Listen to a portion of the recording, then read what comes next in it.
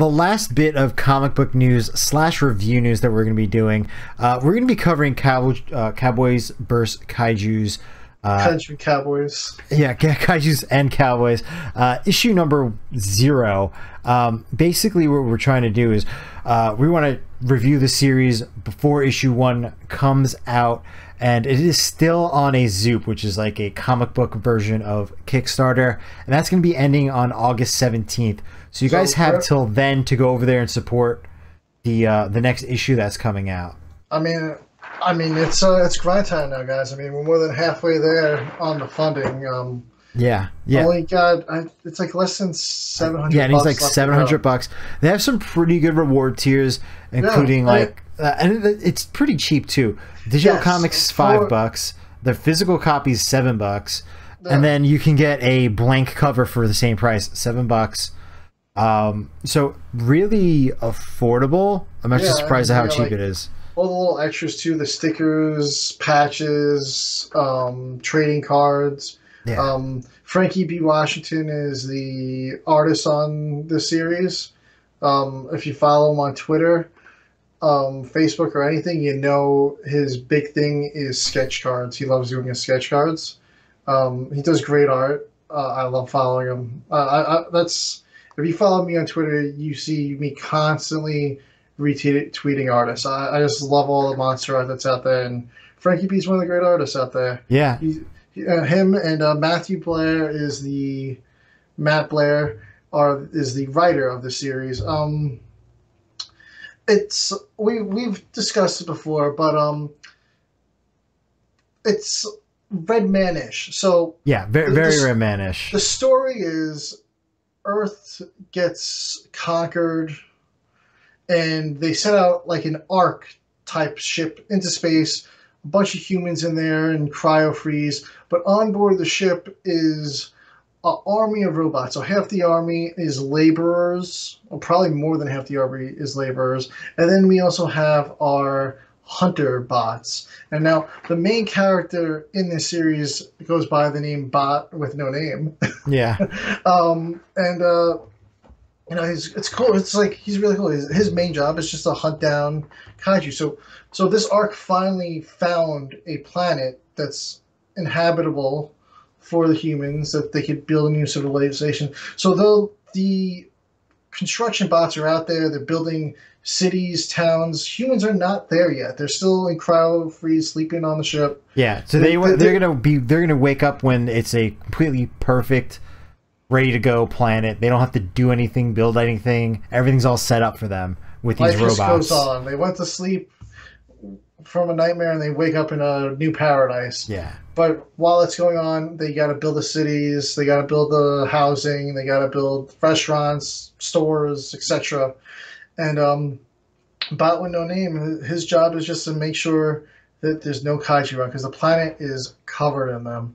Yeah. And he's got some really cool abilities. Really great abilities. If you guys see right above my head, that is the patch design of Bot with no name. It's like a cowboy looking. He's got dreadlocks, but his dreadlocks are like PC connectors, so he can. Oh, sorry, hit the mic there. They're like PC connectors, so he can jack into another robot's memory bank and stuff like that. Yeah. Which we see right off the bat. He finds a destroyed robot, picks up his head, and looks at the recordings and all right, this is the kaiju that attacked it. So he goes on the hunt.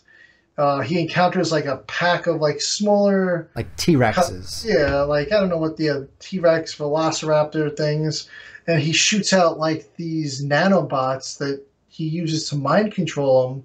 So he has these guys with him.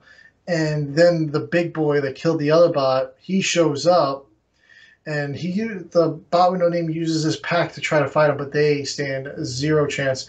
This kaiju is way beyond his level, and his little AI or whatever system in his head is listen, chance of survival is not looking that good. So he's fighting this thing. He's got a grappling arm.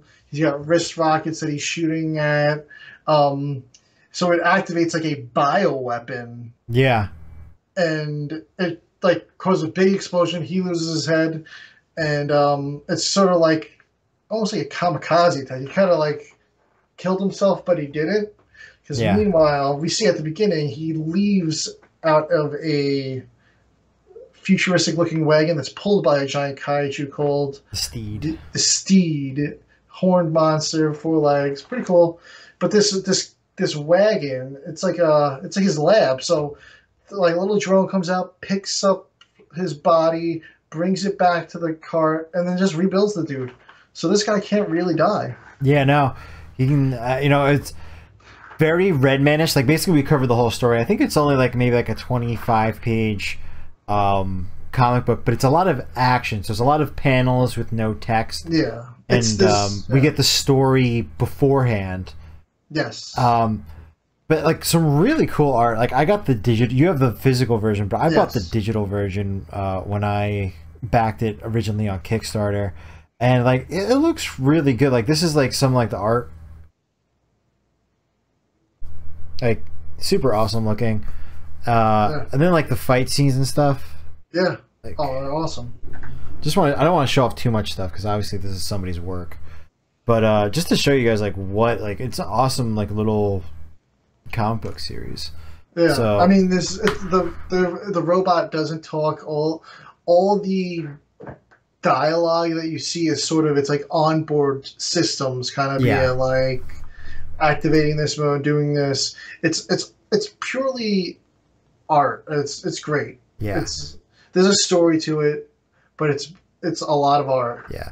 And it looks like in issue 1, they're going to be introducing what looks like, I don't know if it's going to be like an assistant or like, it's almost like a butler looking guy. He's got like a bowler hat Yeah, on. he looks like a bartender, like a saloon butler. Yes, that's exactly. So I think really actually, interested. He is at a saloon, so yeah. Yeah, I'm really interested to see where this goes because on the Zoop they do have some. Basically, I think the art is done for this first issue. It's ready to go. So I've been looking at some of it, and it's really good. So I'm kind of really want to see where this story is going. Yeah, I mean they really worked hard on this comic. So they're estimating a 12. They want to do a 12-issue arc for this, so it's going to be pretty big. No, definitely. Yeah. So we're gonna have the link for this one down below. We don't have any links to issue 0, but we definitely have a link to the Zoop, and you guys will be able to support there and kind of see the majority of the stuff that they have over there. And like we mentioned, there's tons of like little add-ons you can do, which is what I like about this Zoop platform is that, sometimes with the Kickstarter, it's like, all right, you got to pick a reward tier, but you can't get everything. Like, if you want this, you got to go with this bundle, but then you also get all this other stuff that you don't want or don't need. Yeah, this one's kind of a la carte. Here, you could hand pick a la carte. You could get multiple issues. You could get, like you said, if you want stickers, you could add the stickers. You don't need to get the stickers. If you want cards, you can add the card, individual cards, patches. Like I mentioned earlier, Frankie is a big sketch card guy. One of the reward tiers is you could have him do a single character sketch card for you. Yeah, and it's pretty well priced. I think that's like $60. He does have some of the original art from the comic book. Those are a little bit more expensive, but it's really good art. And then they have like the sticker pack, the patch pack, trading cards you can add on, and I mean, just like a pretty decent little series going on over here. And absolutely, you guys gotta check it out. Yeah. So indie comics is where it's at right now. I mean, we gotta embrace all the new kaiju content that we can get while we're getting it. I mean, like I said, years ago we would be clamoring for this stuff. Yeah. Now we're seeing indie guys do it so much for us now. So gotta be happy with what we're getting right now, and I love it. Yeah. So that's basically it as far as Kaijus and Cowboys.